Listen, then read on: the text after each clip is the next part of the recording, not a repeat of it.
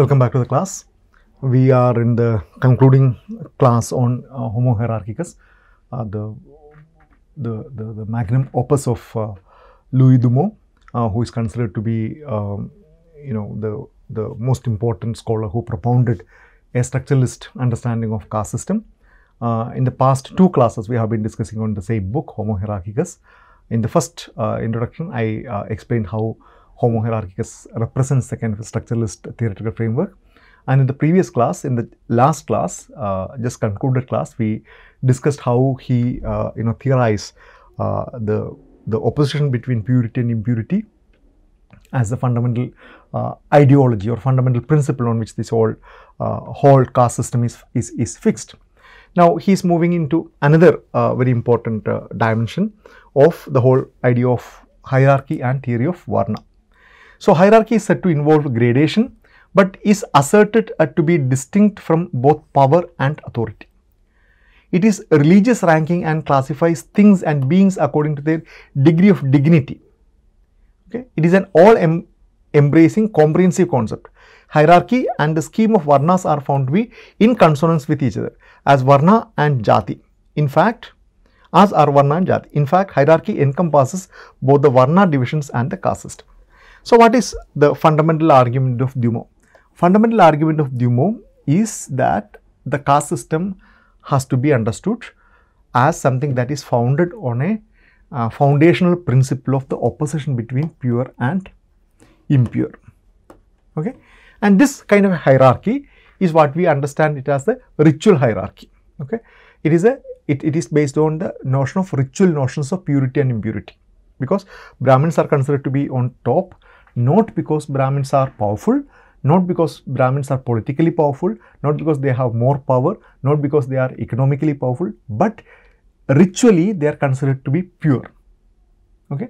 And certain other castes are considered to be impure, not because they have no power, not because they have they have no economic power, but because they are considered to be ritually impure.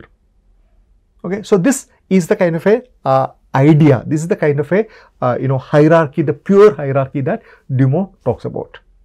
Okay? So, Dumont says that his theorization of this pure hierarchy, it goes very well with the Varna scheme of things. Varna scheme of things, there is the Brahmins, Kshatriya, Vaishya and Shudra, and then this whole untouchables fall outside of this whole system.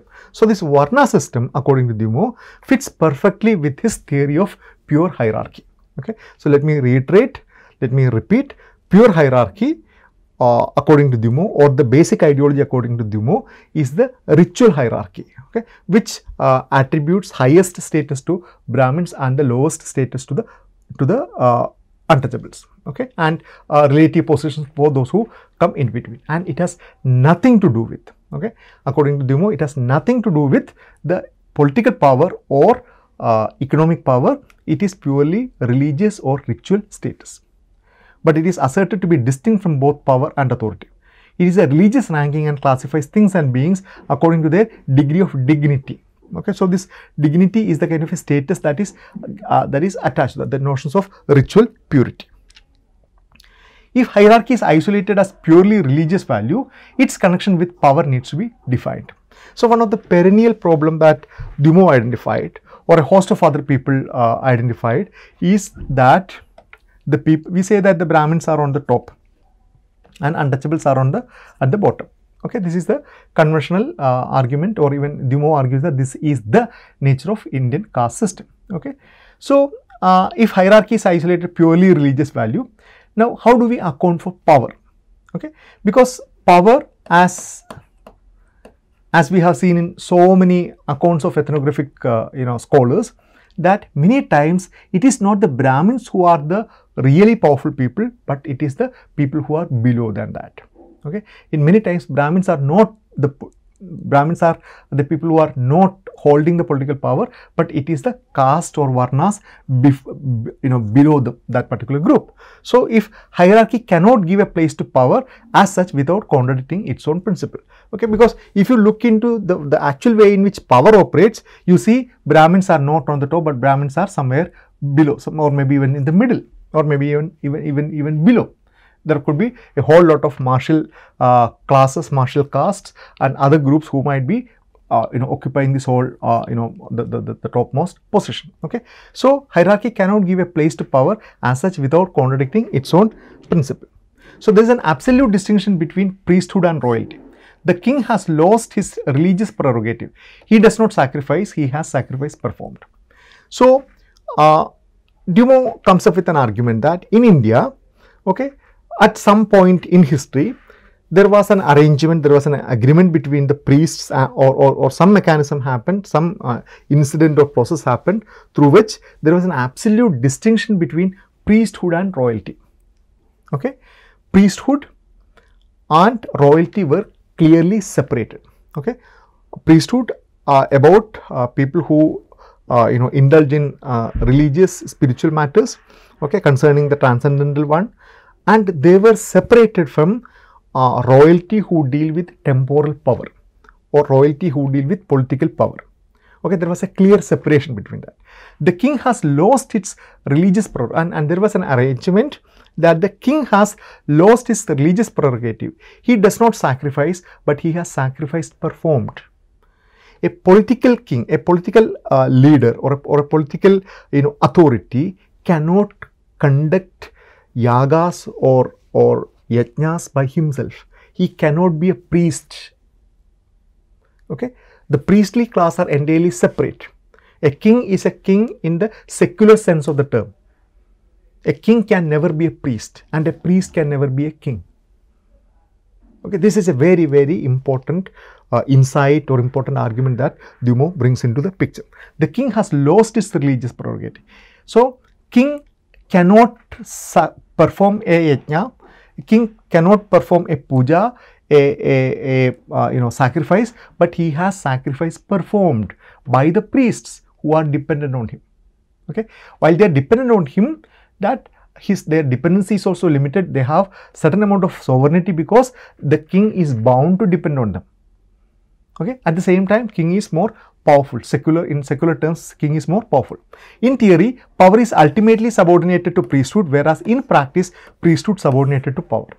Okay, so in theory, power is ultimately subordinated to priesthood because that is what Dumont argues as the pure hierarchy. Okay, the pure religious hierarchy exists. That is a structural argument, structural feature. But in practice, the priesthood is subordinated to power. Status and power, and consequently spiritual power and temporal power, are absolutely distinguished. Okay, so this parallel authority, one is status and power. Status coming from religious or spiritual power, authority, and power coming from temporal power. They are absolutely distinguished in India. So that is why Dumont would argue that unlike Europe, where you had a pope, a Christian pope, who was both the political leader as well as a religious authority. Okay, a concentration of temporal as well as spiritual power never happened in India. That is a very, very important argument, unlike in many other places where a priest, a religious head also could become a political head. Whereas in India, a religious head was always separated from the political head. The political head of the country, of the nation, of the kingdom was always a different person compared to the religious head. What remains problematic, however, is the connection of hierarchy with the power. For hierarchy cannot give a place to power as such without contradicting its own principle. Therefore, it must give a place to power without saying so, and this is obliged to close its eyes to this point on pain of destroying itself. So here, as you can see, Dumont really struggles to account for this kind of a contradiction. So he says that in theory, the religious status must be privileged, but in practice, it is the political power that is on the top. So he says that it's a kind of a practical arrangement. So hence, the absence of a supreme spiritual authority in India, that is, a supremacy of spiritual authority, was never expressed politically. This is exactly the same point that we mentioned. In India, the supreme spiritual authority in India, the supremacy of spiritual authority was never expressed politically. There was a clear separation between the political authority and the religious authority. So this disjunction of power and status is older than caste and only after that hierarchy can manifest itself in a pure form. So this is the way in which Dumont puts forward this distinction between the status and power must have happened before caste. Okay, only once this distinction happened, only then the pure hierarchy, that is a pure hierarchy of privileging purity over impurity, can come into picture, and then everything else can fall in its place. Okay, so if in a nutshell, Dumont's argument is that caste system is based on a structuralist principle of the opposition between pure and impure, and the opposition between pure and impure, and the disjunction between power and status. Okay, so two things: this pure, impure, power, and status. Okay, so maybe this is a wrong interpretation. Power and status are not kind of presented as hierarchical way, but power and status were distinguished. There was a disjuncture between power and status. Now, just a remaining section, just a kind of brief summary of each of his chapters, so that you know how broadly he went into different areas. So the chapter 4 shows that the traditional division of labor, that the Jatmani system is based on a religious values rather than economic logic. Okay, it does not, however, account for all economic transactions, and Dumont admits this. Chapter 5 considers the regulation of marriage, endogamy, isogamy, hypergamy in terms of the key concept of hierarchy. So that book, as I mentioned, is a very interesting one. Okay, it's a very unconventional way of writing. If you read the book, you would see that he makes the argument upfront. Okay, he theorizes, he makes his theory upfront, and in the subsequent chapters, he is belaboring to explain and establish the theory. So many times that's not how books are written. So in the 4th chapter is about Jatmani system, and I hope you are familiar with the Jatmani system. It's a traditional system that existed in India, where many times this agricultural landlord, the people who have huge land under their control, they are considered to be the judgeman or the master. On this family, a host of service castes will have kind of the traditional affiliation. Okay, for example, porters, cobblers, washermen, barbers, and certain untouchable families. So a group of families will have affiliation with a particular judgment family, and these families will render their services to this particular judgment family, and they are compensated mostly at the time of harvests or at the time of festivals, mostly in kind. So it was a kind of a traditional connection between the upper caste landowning family and the service castes.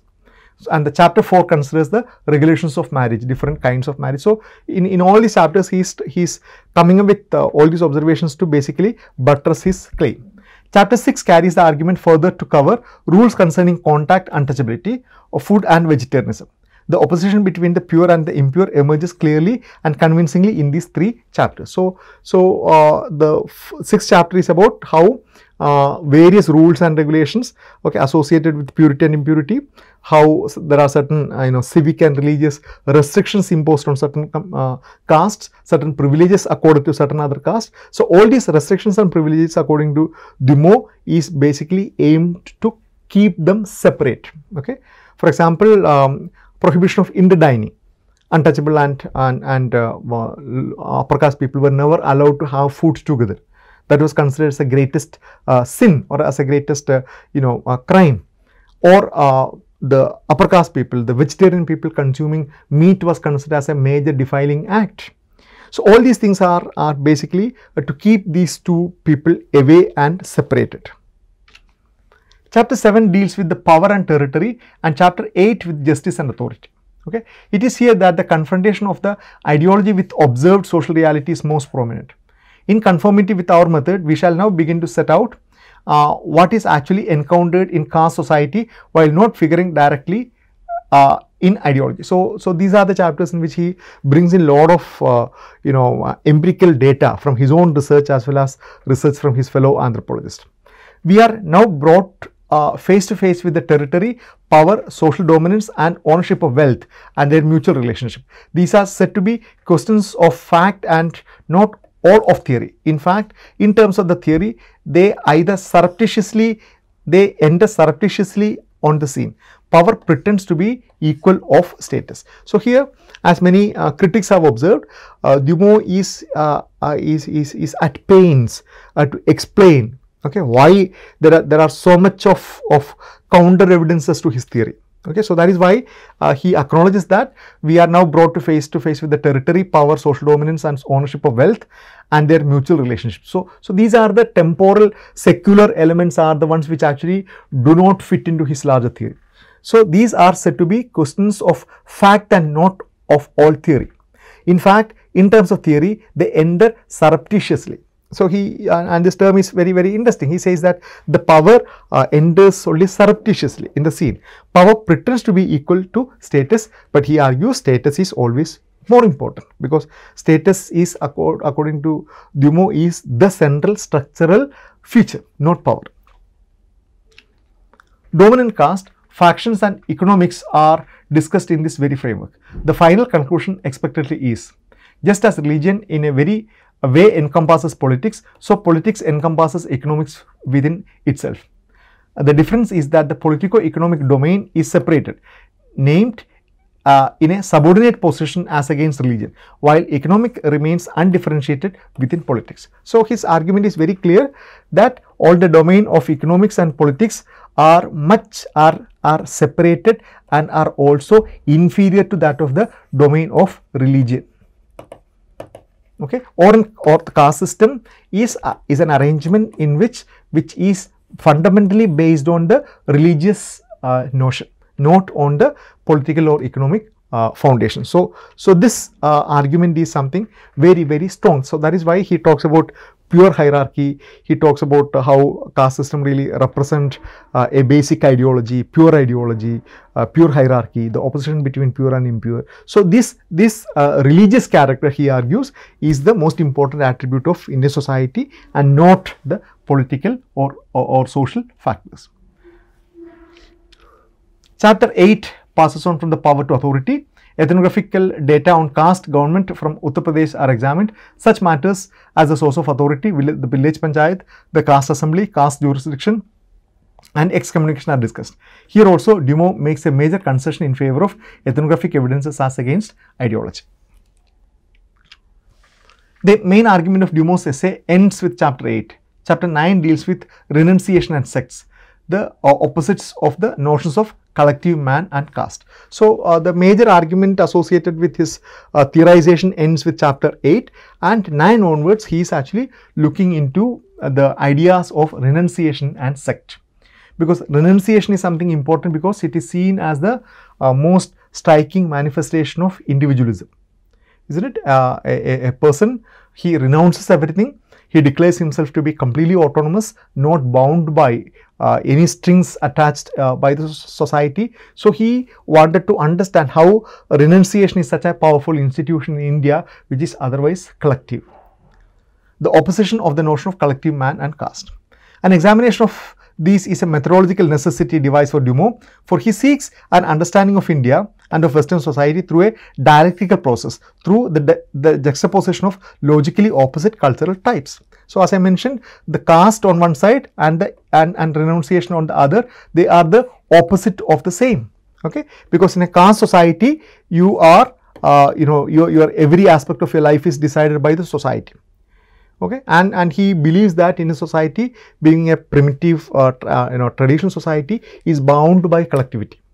On the other hand, the same Indian society exhibit renouncers or people who leave everything. Okay, ascetics, who yogis and other people who are profoundly individualistic, who are profoundly independent, profoundly autonomous. This is the most important conclusion. The fundamental structural element of these two or all societies are the same. Highly significant difference between them arise out of the different patterns of relationship between the elements, however. How Western society appears differently and how Indian society appears differently is only because of the way in which the structural elements are structured. But ultimately, the fundamental character of all these societies are same. Okay, so Indian society appear to be more collective because the caste system, through specific structural element, articulations provide more visibility to the caste relation and not that of the Western society. So the chapter 10 takes up the problem of comparison. There are castes among non-Hindus and outside India. Are there castes? Okay. Given Dumont's emphasis upon ideology and upon hierarchy, it is not surprising to read. One is therefore led to see the caste system as an Indian institution having its full coherence and vitality in the Hindu environment, but continuing in existence in more or less accentuated forms in groups adhering to other religions. So he is almost of the firm opinion that caste system, as you see in India, is an Indian phenomenon, because Indian phenomenon mainly because it is derived from a specific ideology based on the opposition between pure and impure. So he argues that it is something confined to Indian society and not present elsewhere. In chapter 11, comparison is continued, but in temporal rather than spatial terms. In other words, Dumont takes up the problem of change. What is the caste system belongs to? What is the caste system becoming nowadays? The tone of the whole discussion is set by his statement made at the very outset: the contemporary literature exaggerates change. One thing is certain: the society as an overall framework has not changed. There has been changes in the society and not of the society. So this is a very interesting argument, which he says that nowadays people are exaggerating social change. They are all peripheral changes, okay, typical expected of a structuralist who believes that society does not change at all. So he says that only certain kind of a peripheral, certain kind of superficial changes are happening, but it is the changes in the society and changes not of the society. Dumont concludes by asserting that hierarchy is a universal necessity, and that if it is not formally recognized as society, it may assert itself in pathological form, like racism. It is therefore of the greatest importance for Western man to endeavour to study and understand a social system in which hierarchy is recognized and in fact accorded the status of a first principle. This is why the book is offered to the French public. Okay, this is a point which I have been telling or it's been highlighted all through. He is addressing the French public. He is saying that though we celebrate and embrace individualism, there are competing ideologies, and for example, hierarchy is an extremely important central feature which also appears are also salient in the Western society. So if you don't acknowledge it and then provide it with adequate framework, it might appear as a kind of a distortion or a kind of a pathological form, that is racism. It is therefore of the greatest importance of Western man to endeavour to study and understand a social system in which hierarchy is recognized, in fact accorded the status of first principle.